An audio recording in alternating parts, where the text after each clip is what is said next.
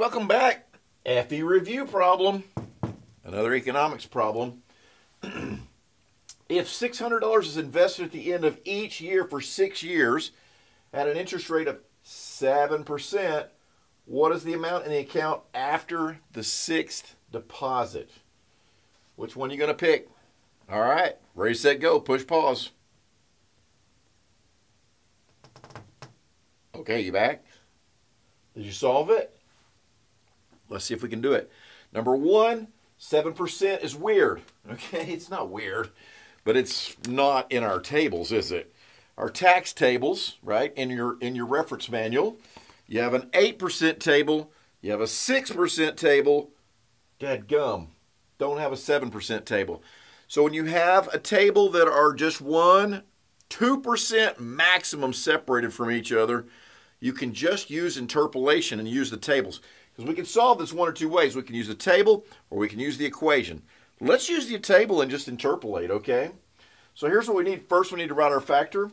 So we have $600 invested every year. That sounds like an A, doesn't it? Okay. So we want to know what is the future amount. F equals A times F given A, 7%, 6 years. Okay.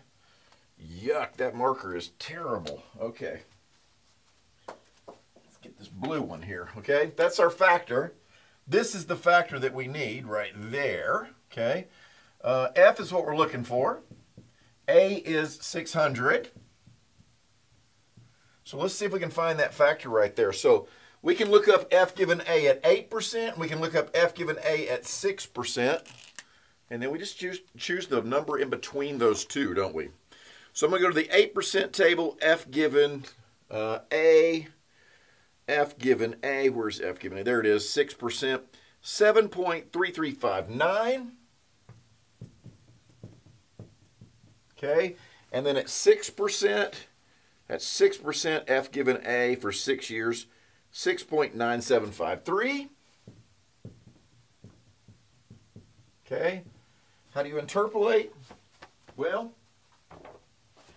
get your calculator. And the easiest thing to do for me is let's see, enter. Is to clear your calculator. It's just subtract this one from this one, right? So 7.3359 minus 6.9753 equals 0.3606. Divide that by 2, right? That's the difference in there. Divided by 2 is halfway, right? That's 0.1803. And then just add 0.1803 bloop, to 6.9753. And that gives me 7.1556.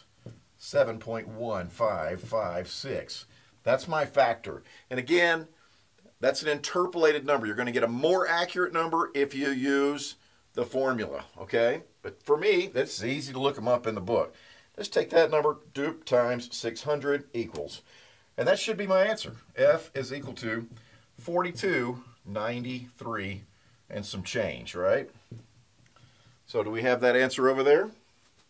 Whoop! Right there, answer B. Did you get it?